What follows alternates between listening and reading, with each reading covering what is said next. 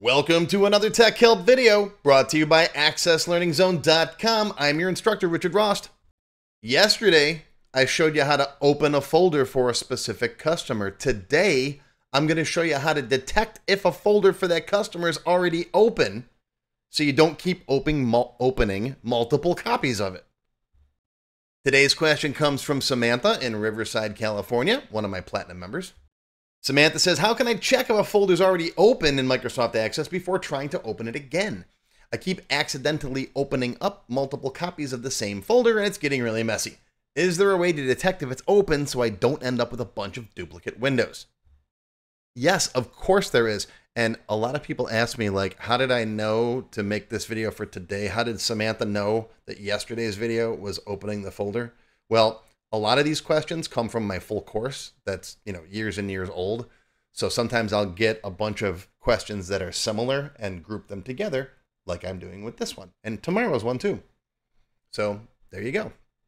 In fact, I think this question was asked before the other one. And so I'm kind of putting them together in the order that I think they work best. So, all right, how do we do this?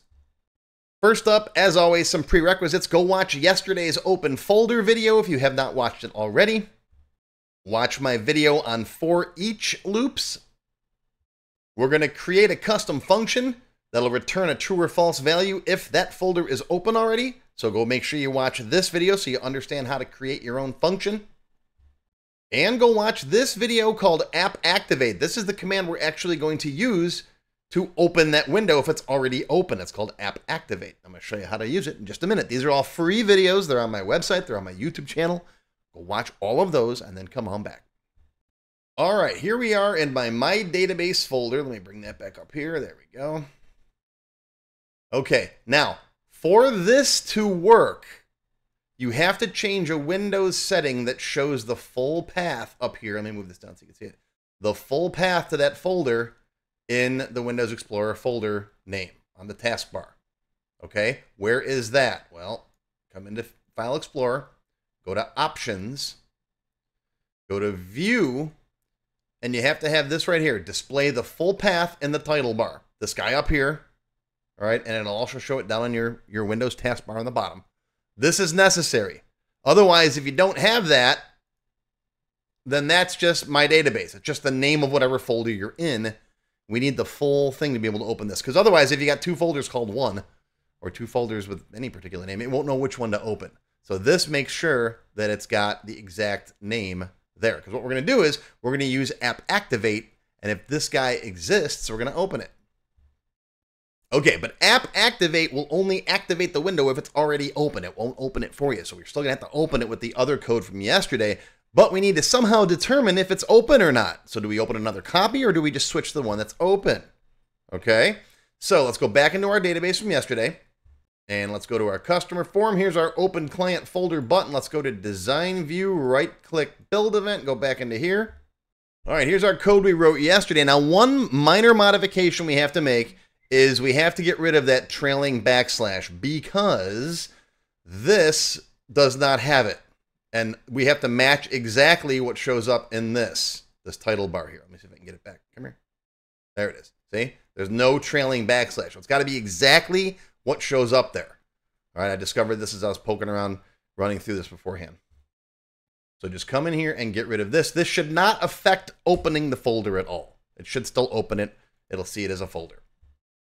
All right, so what we're going to do down here, we're going to leave this code alone. We're still going to determine what the file path is. If it doesn't exist, create it, okay? But then after that, down here, we're going to say, hey, is it open? Is it already open? If it is, then we're going to have to AppActivate it. If not, we're going to shell it and open it up. But before we can do that, we need our function called isFolderOpen. Now, you can put that in here if you want to, right in this customer F. Remember, the customer F code, this is called a form module, right? And it only exists for this form. So if you want the entire database to be able to use it, come over here and find a global module. If you don't have one already, you can go to create and then module. Not class module, regular module. All right, but I already have one, so I'm going to open up my global module. This is where all the functions that work everywhere in the database go. And right down here, I'm going to put my isFolderOpen function. Now, you guys don't want to sit here watching me type, so I'm just going to copy and paste it from my code vault. Here's the code vault. Okay, I'm going to come down here and copy it. By the way, gold members get access to this. There's all kinds of stuff in this code vault. Lots of neat stuff.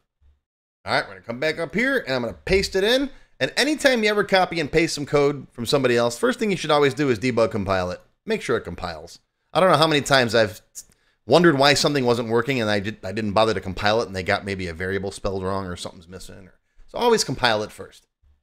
All right, so gold members, you can copy and paste that. Everybody else, get typing or screen OCR it or whatever you got to do.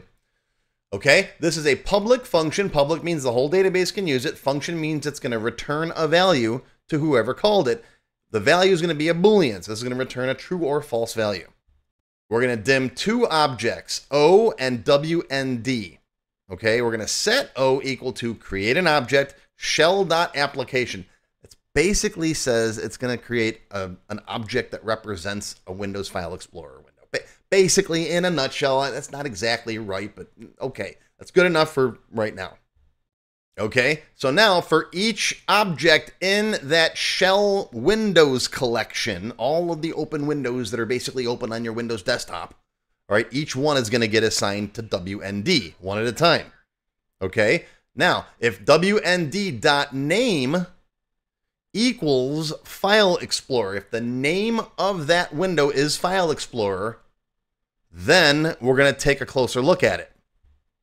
Now note, in some different versions of Windows, it could be Windows Explorer. I think, see, I'm using Windows 11. I think Windows 10 is the same. I think if you go back to like XP or Windows 7, it might be Windows Explorer. So you have to change that. Okay. So now if we get into here and I see my tabbing wasn't perfect, let me fix that. There we go. Oh. I'm very meticulous with my tabbing. Sometimes when I copy and paste stuff to my onto the website there, it doesn't get it exactly. So we'll shift tab and then tab it back in. Okay, that's much better.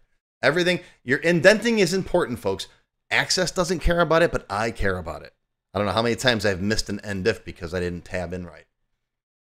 Okay, so if we get to this line, we now know that the window that we're looking at is a File Explorer window.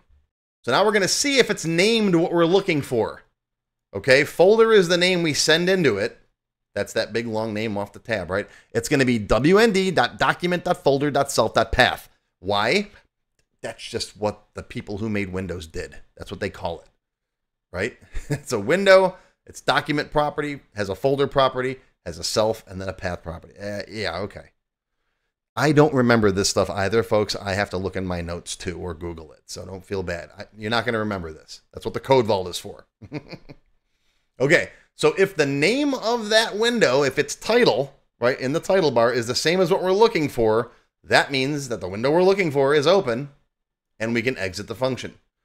Otherwise, if you go through all of the open windows, and if you want some fun, message box all of these and you'll see all the different windows that are open, right? If it gets to the end and doesn't find it, is folder open is false, and it'll exit out, and it'll return a false. Okay, so let's go back over here. What I did was I just clicked on this little button here, right? And then opened up. It took me back to the code window that was behind it, which is the customer F. Okay, so right here now, we can say if is folder open file path, that's the file path that we're looking for, then AppActivate file path. Otherwise, open a new one. And that's it. Right? Check to see if this file path is open already. If you see its title in the title bar of all of the Windows File Explorers that are open. All right. If so, AppActivate it. If not, open a new one. All right. Save it. Another debug compile, please. Right? Debug compile once in a while. Let's come back out here. Close it. Open it. Click the button. All right. There's folder 1. Okay. I'm just going to slide it down over here now. And click it again. Oh, look at that. It's switched to it instead of opening up another one. Because it sees it as one of the open folders. See? Let's go to somebody else. Let's go over here to... I'm going to move this out of the way so you can see that this folder is still back here. All right? If I hit that, it just brings it forward. Now, if I go to a different client and hit that, it opened another folder. Because that's a different folder name, right? This guy is folder 2. Come here, give me. There it is, see? All right, 2 different windows. Now, if I go back to folder 1 or client 1, hit the button, it brings that one forward. If I go to this guy and hit it, it brings that one forward. So you can use this technique to say, hey, is this application, is this specific folder open? If so, bring it forward. If not, open up a new one. See how cool that is? And there you go. That's not hard. See, a lot of this stuff, you know, this is folder open stuff, okay? This is stuff that you're going to write once. I researched this. I had a client that I need to do this for, like, I'm going to say 15 years ago. And I figured out how to do it from books and I think Google at the time. And you're going to write it once and you're not going to have to write this again. This is not stuff that you remember. Certain things, yeah, you're going to do it a lot, like DLOOKUP statements, SQL statements, even like record sets. Right? Certain things you're going to do over and over and over again, and it's just going to become second nature. Stuff like this, no, not so much. Even I have to look this kind of stuff up. So that's okay. That's what I got the Code Vault for. And if you like learning this stuff, I got tons and tons of VB courses. A lot of them deal with working with files in Microsoft Access, right? File input, output, reading and writing files, dealing with directories, folders, permissions, all that stuff. Even up to the advanced stuff, like working with the file system object. Lots and lots of lessons on this stuff. Of course, I'll put links to all of this down below. But that's going to do it, folks. That's your tech help video for today. Hope you learned something. Live long and prosper, my friends. I'll see you next time.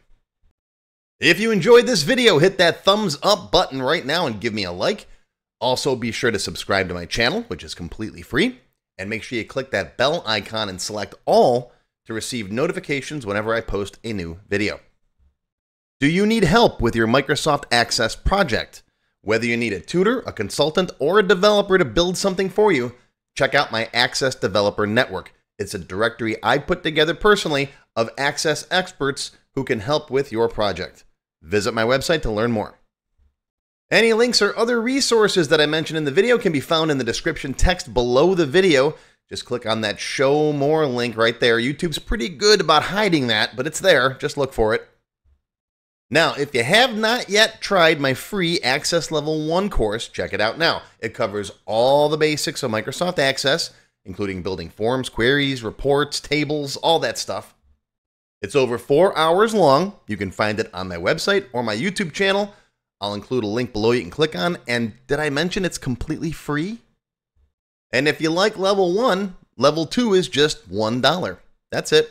And it's free for members of my YouTube channel at any level. Speaking of memberships, if you're interested in joining my channel, you get all kinds of awesome perks.